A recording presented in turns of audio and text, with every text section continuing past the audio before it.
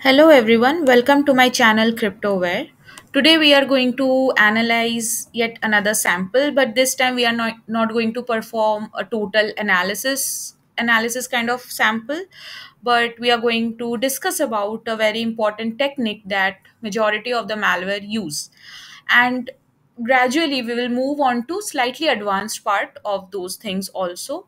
This is not a very basic part, but again this is not a very advanced part also, since we have done some sort of debugging. So this will be kind of useful for us for analyzing any malicious sample. So I'm using my virtual machine. Make sure that you're using a virtual machine or a sandbox environment and you have already taken a snapshot, so that after your virtual machine gets infected, you can get back to the uninfected state of your VM. Also make sure that you have not shared you have not opened any shared drive with the host machine or anything like that. There should not be any network connection between the host and the virtual machine, because we do not want to infect our host machine at this point or at any point basically. So this is the hash that we are going to use, and I'll be sharing the hash of the sample in the description below so you can go through it all by yourself. So first things first, we will check the sample in PE Studio. We will see what all details can we get from PE Studio. Here you can see that Process Hacker is already running, and we will be analyzing. So process hacker is required so that we can identify at which point our malware, which we are analyzing, gets executed. Also, other processes that we can see, we can get a lot of information. So it is pretty useful for us. So I always keep it open whenever I'm analyzing any malicious sample, especially when I'm doing some sort of dynamic analysis. So from P Studio, what all information can we get is, already we know the hash of the sample is this. We can see the size, we can see entropy, which means that it could be packed because it is more than 7. So there's a very nice chance that it is packed. It has used C++ most probably. So we are not going to use DNSpy or ILSpy. So we'll be mostly using x32dbg for debugging. Why x32? Because it is 32-bit, it is GUI, and this is an executable. This is not a DLL. Any other information we can see from virus total, it already says that the score is 46. So it means that it is already a malicious sample. And some of them says that it is an injector. So most probably it is injecting something, some kind of script or maybe some other payload, which is an exe. Also, it says that it is a stealer, somewhere it says that this is a phone book. uh, One of them also says that this is a ransom, so we have to be pretty careful that we do not end up encrypting our VM. But of course we have taken a snapshot, so we don't have to worry about it. So these are the information. Also it says auto IT. So we have gained pretty nice information, good sort of information. You can see some information from the resources part also. Directories and the sections, libraries, imports part have not come yet. They're still getting analyzed. So that is fine. Currently, we do not need that much information for the work that we are trying to do. Next will be detected easy, to identify if it is packed, then which kind of packer is it using, if is it a known packer or not. So we'll quickly put our sample over here, and it says the same thing, like this is 32-bit GUI. Linker is what it is using, C or C++. So again, we are pretty confident over here that we have to use x32dbg. It does not tell us anything about any packing technique or any packer that has been used, but it does says that there's auto IT 3.xx. So we are not going to deal with the auto IT thing also right now. But later on, we will be anyway dealing with what is auto IT, how do we analyze, and currently we are not dealing with it. So if you go to the entropy section, we will see that it says that the dot text section is packed. Also over here it mentions that 89% is packed. So well, it is packed then. But since it has not mentioned which packer is being used, so we are guessing that it is not using any new packer or any known packer. So most probably it could be a customized packer. But we are not going to unpack or do any kind of unpacking or find which what is getting injected right now. We just want to understand the anti-debugging part that we are going to discuss over here. So, as we have gathered a pretty nice sort set of information, so we'll open it with x32dbg, and you can keep your process hacker here ready to see what is happening. So, x32dbg, under x32 you can see that the hash is here, and few things that we always prefer doing. So, we'll just right click, search for all user modules and string references. Why are we going through the string references? To get an idea of what are the strings that are visible and whether we can identify anything from there, anything that can make us understand, or anything that is very suspicious that we need to put a breakpoint on. Apart from that, strings can give you a lot of information. Like it already says that it is using auto IT. So I've increased the font. What other information there is? Some could be gibberish, some could do not, some are not gibberish, some are just kind of rabbit hole. So we just will quickly go through it. There's shell execute. So if you want, you can put a breakpoint over there also, but right now we do not want to put any breakpoint there. But this is pretty nice information that we can get.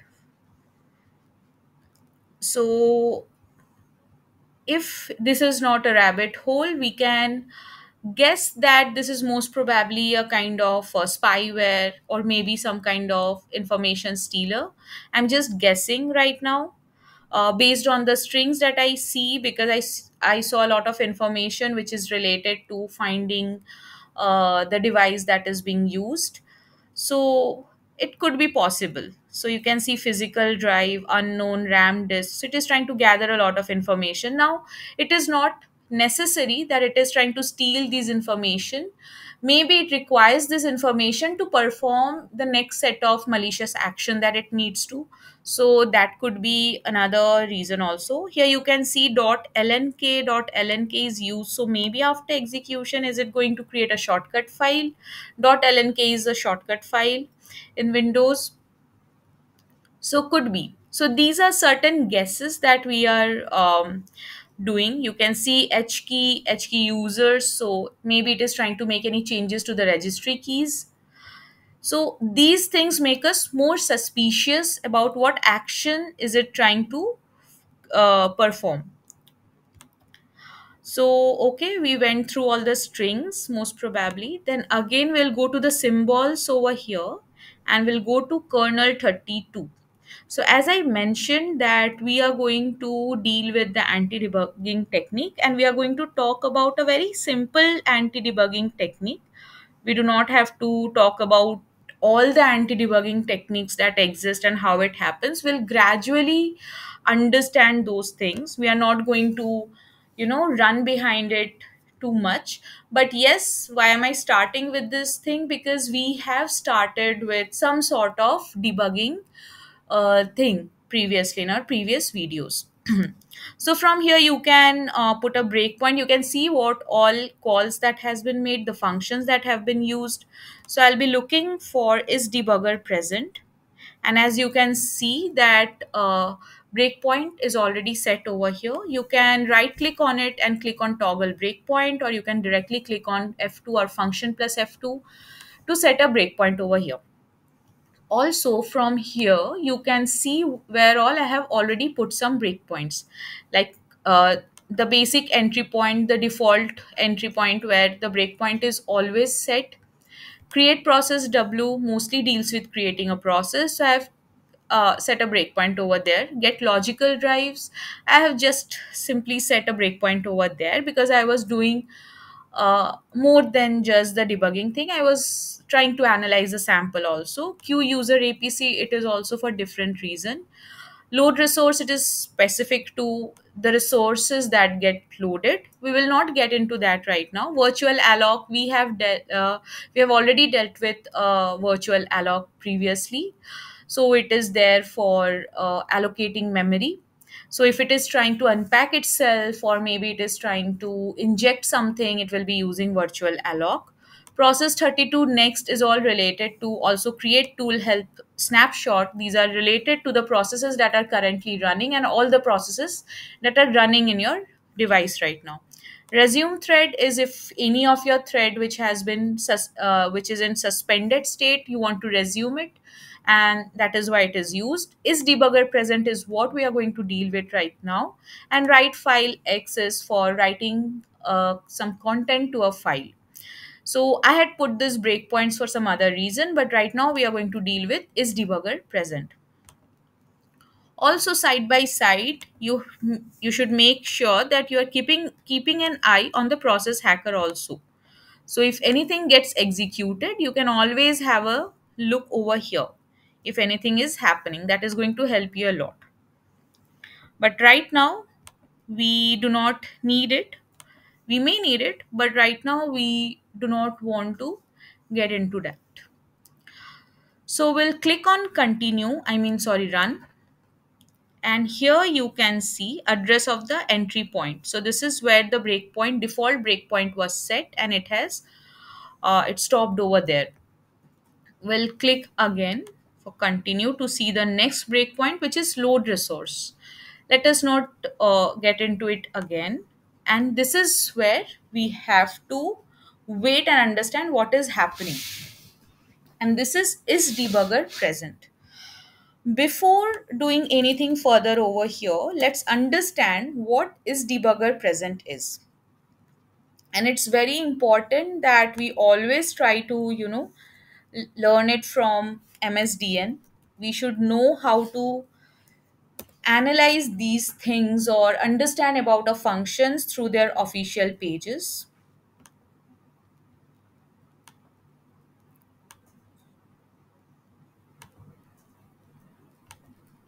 Okay.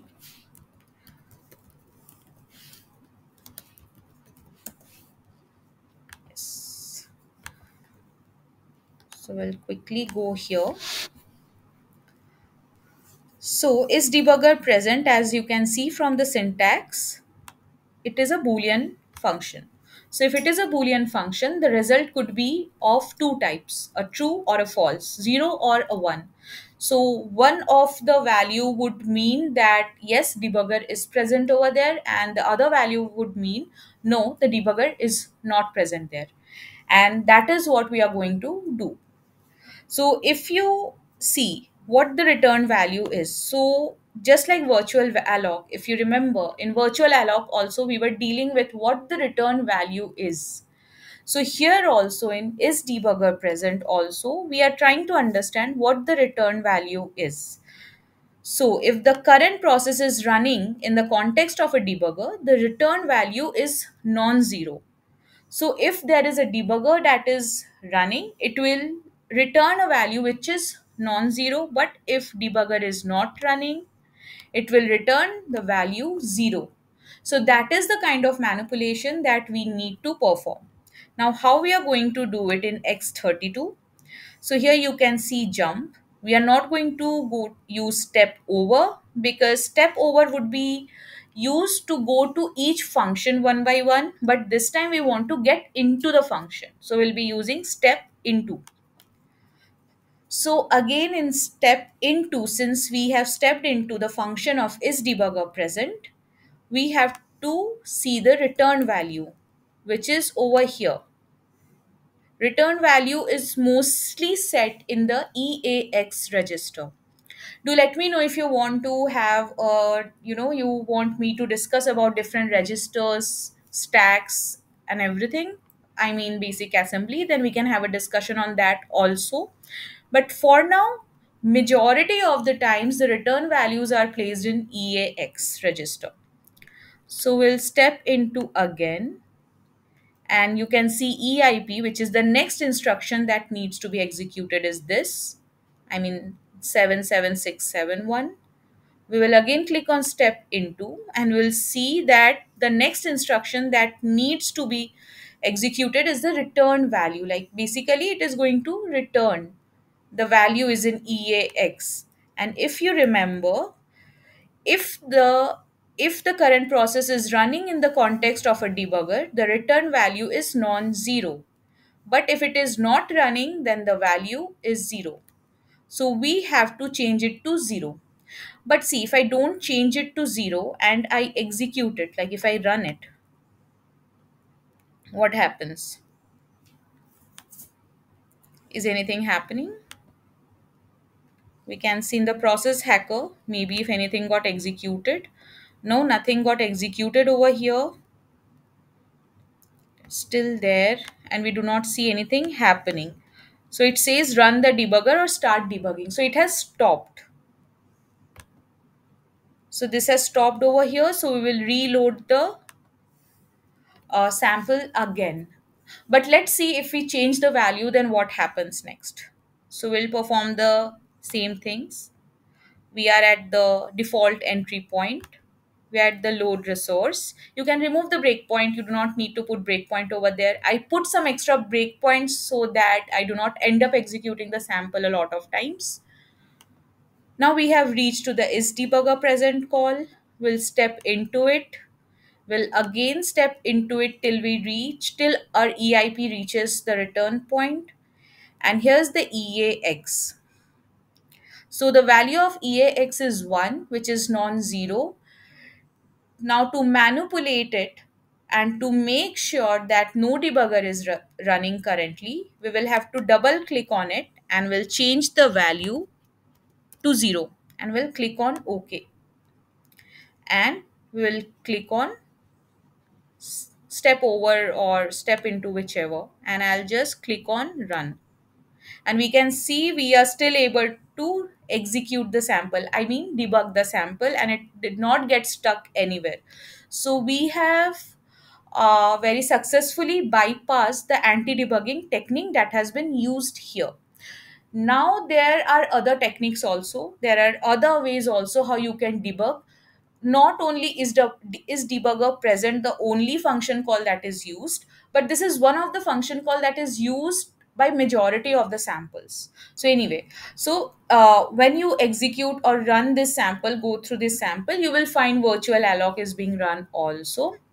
So that's it for today.